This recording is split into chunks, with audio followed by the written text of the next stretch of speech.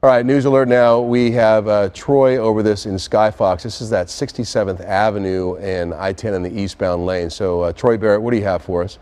Yeah, the eastbound lanes starting to open up with just a little bit as some of the debris and cars are being moved off toward the HOV lanes and the left side there. We have, it looks like, 6 vehicles involved. Whatever started this happened way back here. You can see all of these skid marks kind of going in multiple directions across the lanes.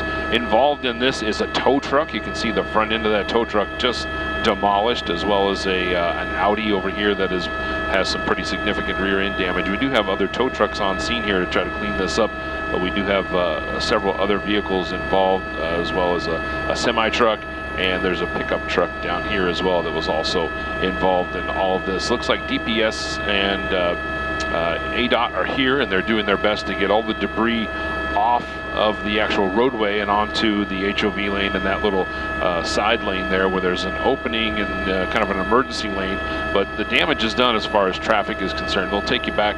We're going towards 75th Avenue and 83rd, and you can see all of the traffic here, even all the way back as we get toward the 101 stack there. You can see that just really backing things up all the way into the Tolleson and Avondale area, and even off onto the 101. There's a few vehicles there. You can see they're trying to transition from the 101 onto the 10, and it's backing that up as well. So the damage is really severe on I-10 and even the 101 as they're trying to recover from this 6 vehicle crash, 67th Avenue and I-10. Yeah, I'm not sure there's a busier stretch of freeway in the morning than eastbound I-10, Troy. And the one thing I will say, and I've been driving this stretch more often, I've been spending more time in the West Valley, but as you're coming up on that brand new 202, there always seems to be kind of some slowing in that area, and what looks like somebody maybe not paying attention or something, and you have a big rear end crash. Is there slowing right as you get close to that new 202?